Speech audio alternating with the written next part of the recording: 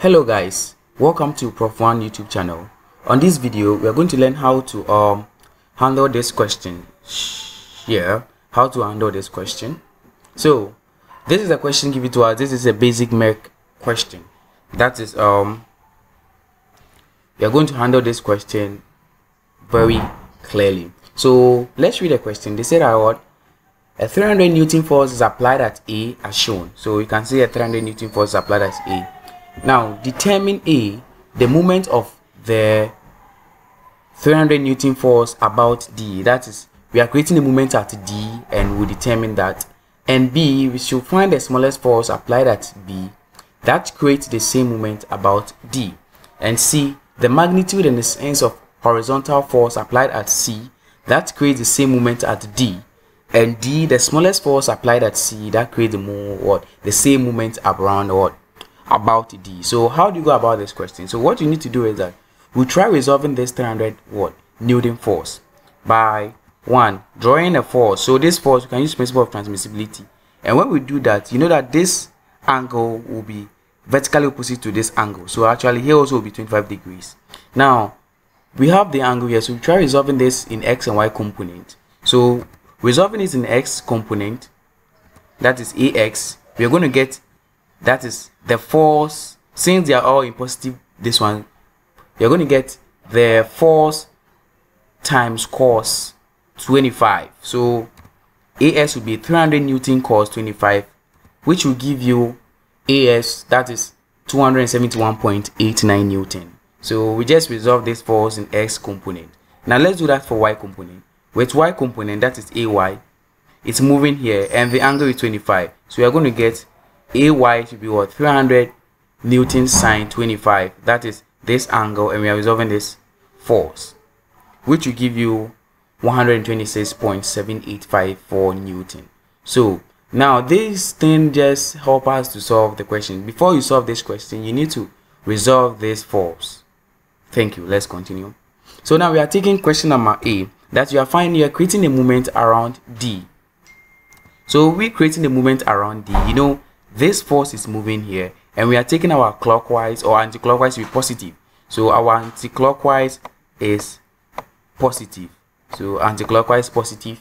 So when we do that, we're going to get negative 126.785 Newton times 0.1 meter. How is it done? You see, this from this distance to D, we've converted it to meters. So it's 0.1 meters. And the force is moving from here, so we can use principle of transmissibility, and it comes here, and it is moving in the clockwise direction. That's why we had negative, since it's moving in the clockwise direction. We can, okay, so now we know that. Let's move on to the x-axis. We move into the s component, it's moving to this way, so it will move in anti-clockwise. That is 271.89 times 0.2 meters, which will give you 41.7 Newton meters. So with the moment of the 300 Newton force about D, we'll get 41.7 Newton meter. You can approximate this to 42 Newton meter.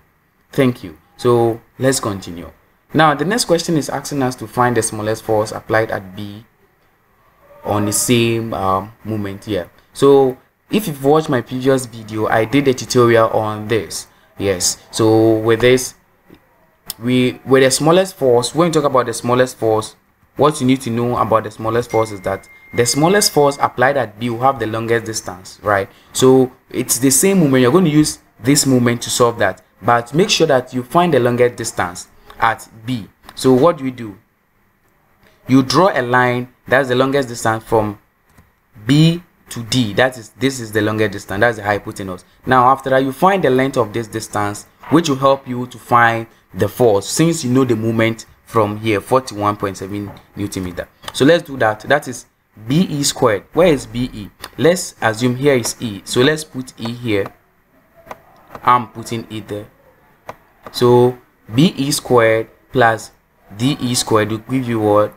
BD squared. So what you're going to do is, we have this side is 0.125. The full size is 0.2 meters. So it's 0.2 meters, and this side is 0.2 meters. So you're going to get 0.2 meters squared plus 0.2 meters squared, which is giving you dB squared.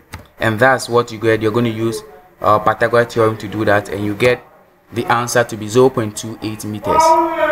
Yes, 0.28 meters. Yes. So with this, what you need to do is now is, as you found the distance, that is the r, the longest distance, you're going to use the formula force is equal to moment over what, the perpendicular distance, which will give you 41.7 Newton meter over 0.2828 meters. So when you do that, your correct answer will give you 147.45 Newton. So that is the smallest force applied at B with the same moment. Thank you. So let's move on to C. So with this, you need to find the sense, because they asked us to find the sense. So with the sense, this is the sense, that is the angle here. So we're using the tan ratio to be opposite over adjacent, and we have the opposite to be 0.2 meters and the adjacent to be 0.2 meters, which will give you 45 degrees. Let's continue. So that's what we did here. So let's move on to the C. They said what?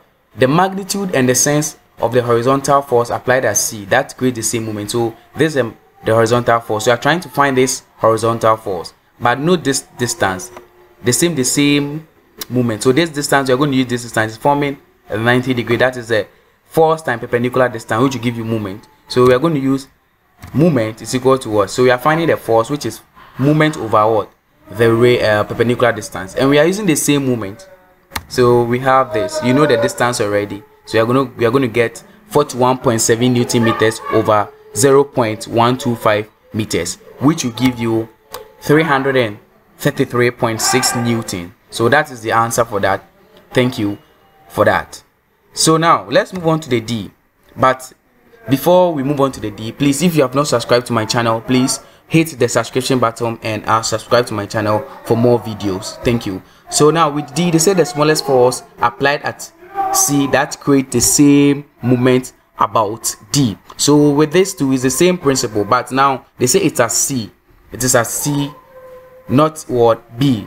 So we are going to draw a line from C to B and find this hypotenuse. That is the longest distance. So when you do that correctly, as we use this, we are going to find DE squared plus CE squared is equal to DC squared. So this is DE squared plus CE squared is equal to DC squared. So when you do that the correct way, you're going to get 0.23584 meters, which will give you the distance you're going to work with.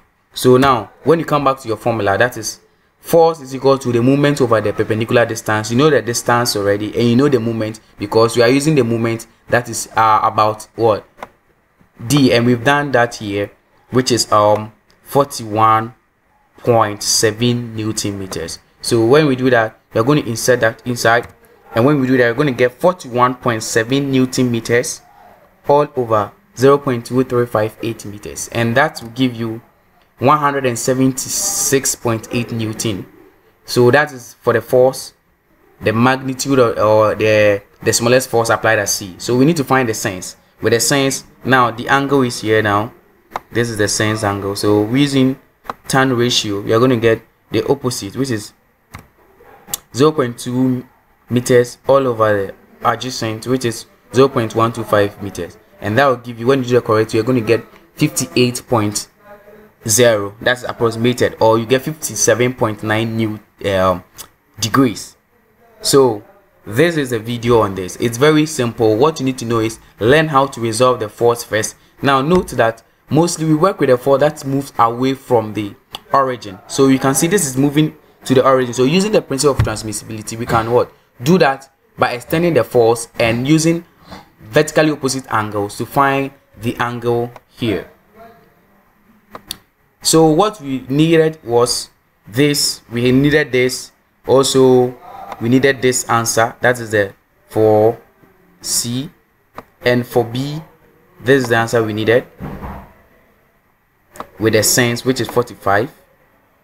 And with D we needed this force, which is 170, this one, and the angle, this is 57.9.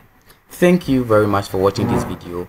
Please, as I said, subscribe to my YouTube channel for more videos. Thank you very much.